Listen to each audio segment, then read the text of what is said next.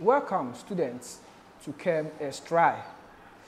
In our previous video, we discussed 4 cations and how to test for them using aqueous ammonia and aqueous sodium hydroxide. We learned that in tests for cations, what we are interested in is whether a precipitate will be formed or not. And if a precipitate will be formed, what is the color? What is the nature? And when we add excess of the reagent, would the precipitate stay or it will dissolve? Today, we are going to continue with the remaining 4 cations: copper 2 plus, iron 2, iron 3, and ammonium ion. So let's start with copper 2 ion.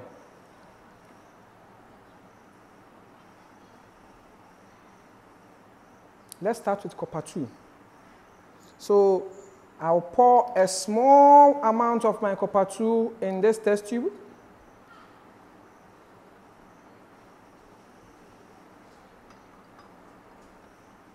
Then I'll add aqueous sodium hydroxide dropwise.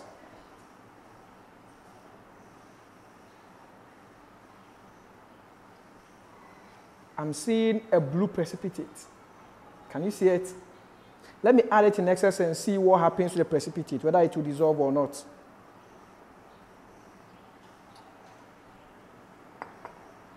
So I'm forming blue gelatinous precipitate. Can you see it?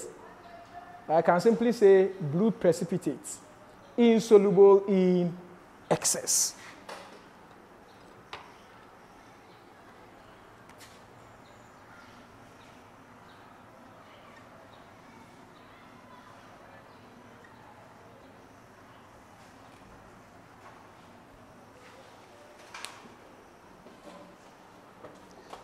Then I'll take another portion of this sample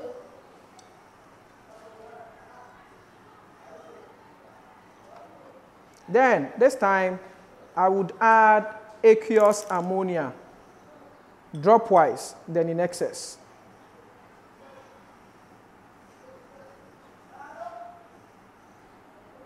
Blue precipitate. Can you see the blue precipitate? Let's add it in excess and see whether the precipitate will dissolve.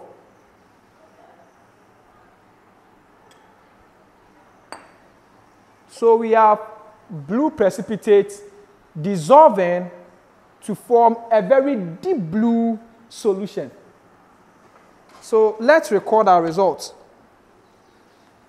We got a blue precipitate that was soluble in excess sodium hydroxide to form a deep blue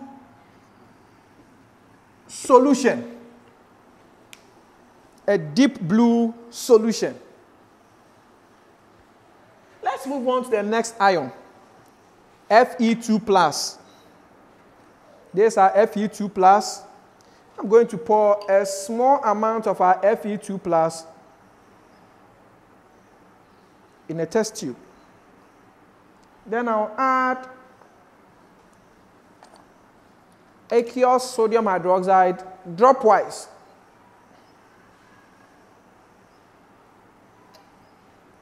We are forming green gelatinous precipitate. Can you see it? Let me add the sodium hydroxide in excess and see whether the precipitate will dissolve. It's not dissolving, huh? So we have a green precipitate. What is gelatinous, huh? Some people call this one dirty green precipitate. So you can either say green precipitate or dirty green precipitate. Green precipitate insoluble in excess.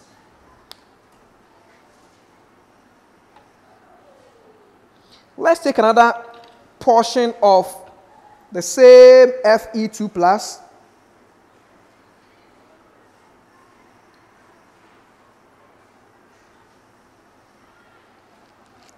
And this time, we are going to add aqueous ammonia.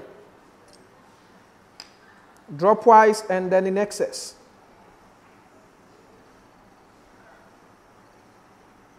We are still forming this green precipitate again.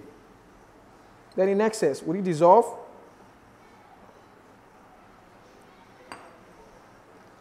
The precipitate persists. So we have green precipitate,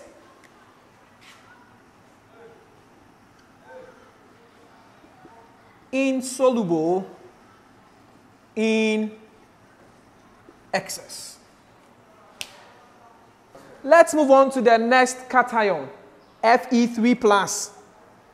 Fe3 plus. Okay, so I take a small portion of our Fe3 plus.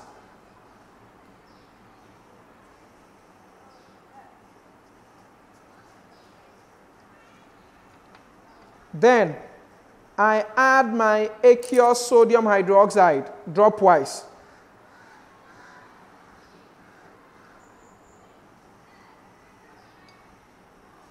I'm forming a reddish brown or a red precipitate. That one too is gelatinous. Can you see it? Let me add it in excess and see whether the precipitate will dissolve. The precipitate is not dissolving. So we have reddish brown or red precipitate. So I'm going to call it reddish brown precipitate.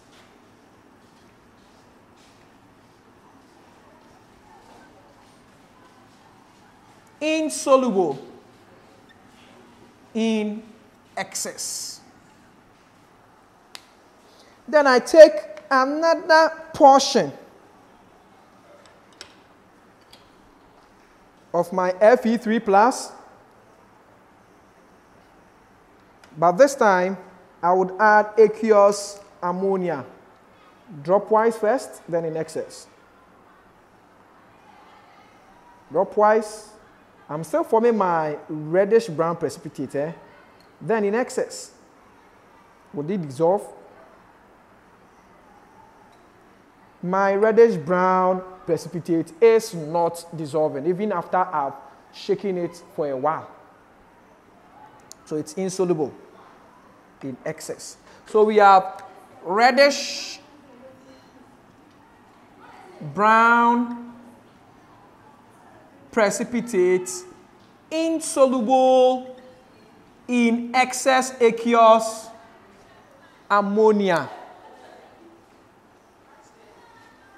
We go on to our last but not the least. We have ammonium ion.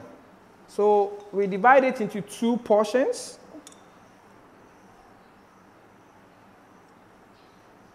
With the first portion, we add aqueous sodium hydroxide dropwise, then in excess. Then we do something we have not done so far. We will heat in a water bath. Now, whilst we are heating, we will take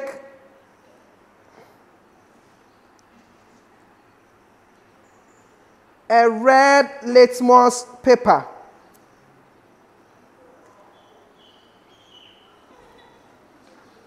A red litmus paper.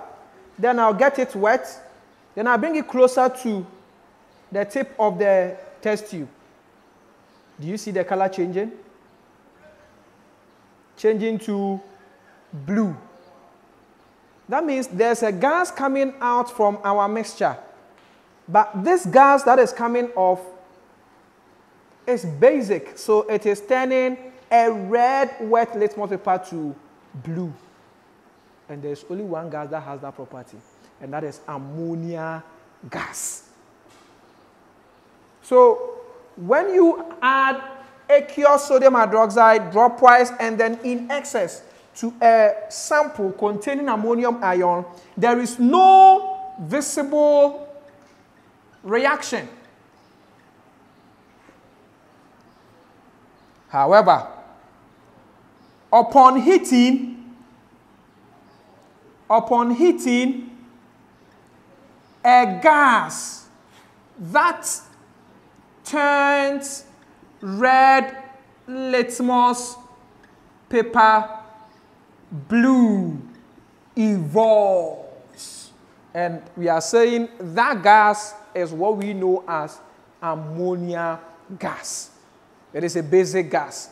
And apart from using the red litmus paper, when you get closer to blow air up the test tube towards your nostrils, you will sense a very pungent smell, with a smell just like urine. And what gas smells like urine? Ammonia gas. So that is the test for ammonium ion. Secondly, we take our last sample and add aqueous ammonia. Dropwise, then in excess. And still there is no visible reaction.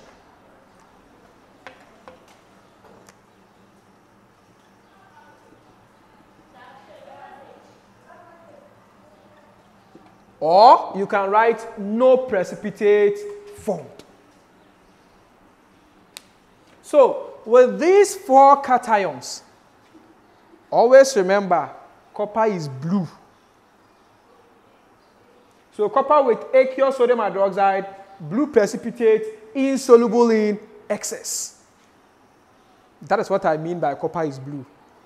Even with aqueous ammonia, still you get blue precipitate. However, this precipitate is soluble and it forms a very deep blue solution. With ion 2, both with sodium hydroxide and ammonia solution, would give us the same green precipitate, which is insoluble in excess. The same applies to ion 3 plus. For that one, with sodium hydroxide and aqueous ammonia, we get reddish brown precipitate, which are both, in each case, insoluble in excess. Then, for ammonium ion, when you add sodium hydroxide, dropwise and in excess, there is no visible reaction. However, when you heat that mixture, a gas with a pungent smell, smelling like urine, comes off. And that gas is ammonia. To test for that gas, we can just get a moist red litmus paper and bring it closer to the gas. Its color will change from red to blue. These are the various tests for these 4 cations. One more thing, something we didn't do. For the same ammonium ion where we added aqueous sodium hydroxide and heated it, we could have taken a glass rod, dipped it into concentrated hydrochloric acid, and brought it closer to the tip of the test tube whilst it is being heated. You will see white fumes. That's another test for ammonia gas. Thank you.